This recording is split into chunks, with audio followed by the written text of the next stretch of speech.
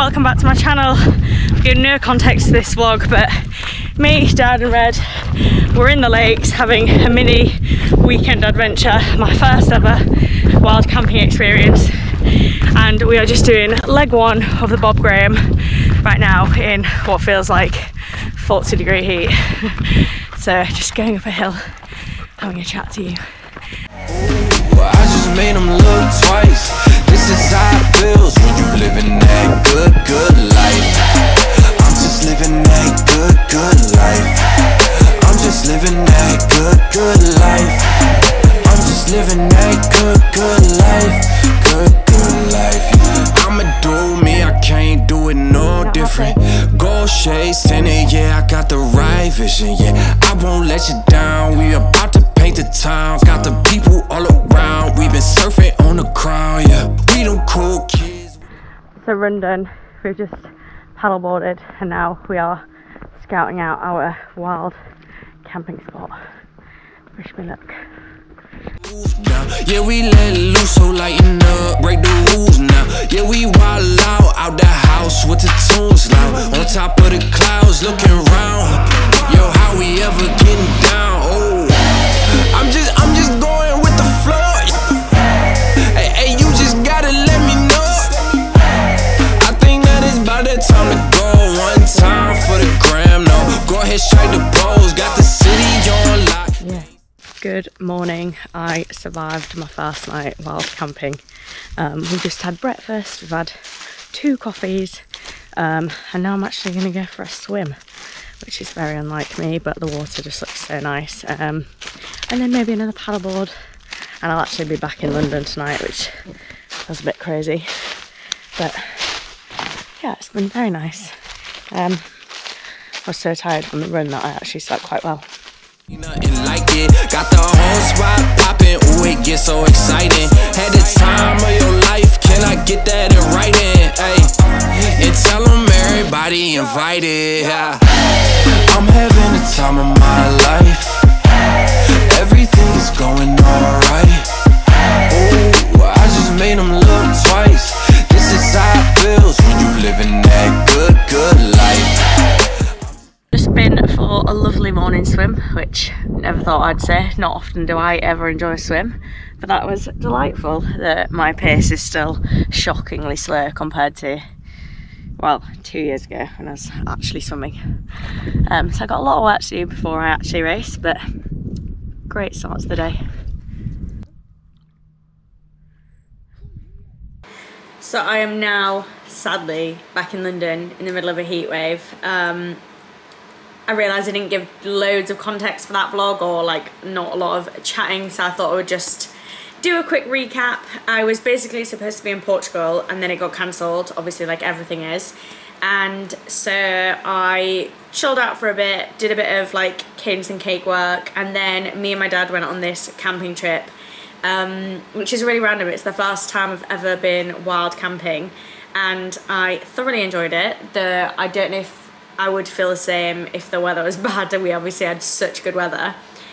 So we did leg one of the Bob Graham, and I'd really love to do the full Bob Graham at some point with my dad, or attempt to do it anyway.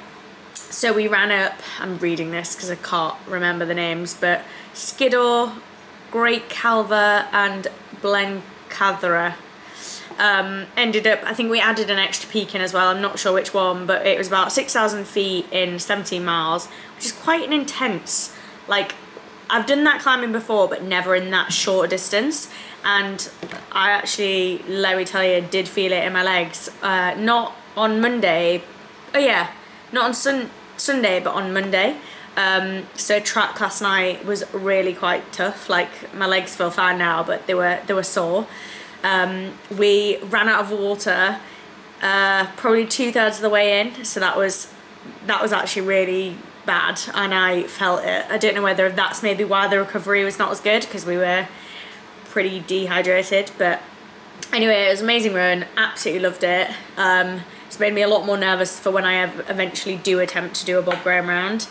And then we went to, I think it's called the Fell Pack, which I think is quite a like standard Bob Graham-y type restaurant cafe thing, because people finished just outside of it, and we actually watched a few people running and having finished the whole thing, which was very impressive while I was tucking into my burger, chips and mac and cheese, followed by ice cream. And then we paddleboarded out and picked a camping spot, camped.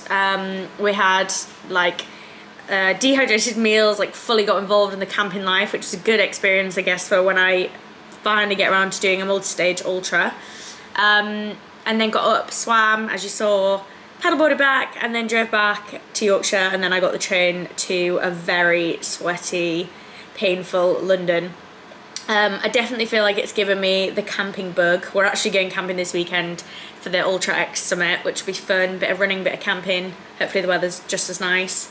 And yeah, and I got this, so would highly recommend this to anyone. We met someone near the campsite who, well, he obviously suggested the ones up north, but they do them for all over. So this is the London and South East, and I'm basically, for any of my free weekends now, gonna plan where I can just do little adventures. Like, I never really had myself down as like an outdoorsy adventure girl, which I wished I was, but I kind of feel like I'm converted. If I can camp for a night, surely I am now. But yeah, it was just all in all a really good weekend. I felt like I really needed to chill out, and I did. Admittedly, I do feel like I've come to London and feel twice as overwhelmed with like the heat and the busy rat race life, but yeah. What else? Oh, now I'm like desperate for a camper van too. So if anyone wants to give me a camper van, that would be great. But otherwise I'm like trying to weigh out, I don't own a house yet. Can I spend any of the savings I've got for a deposit on a camper van instead? Should I? Let me know your thoughts. Or any cool camper van, adventure, camping blogs or people I should follow on YouTube for my next adventure.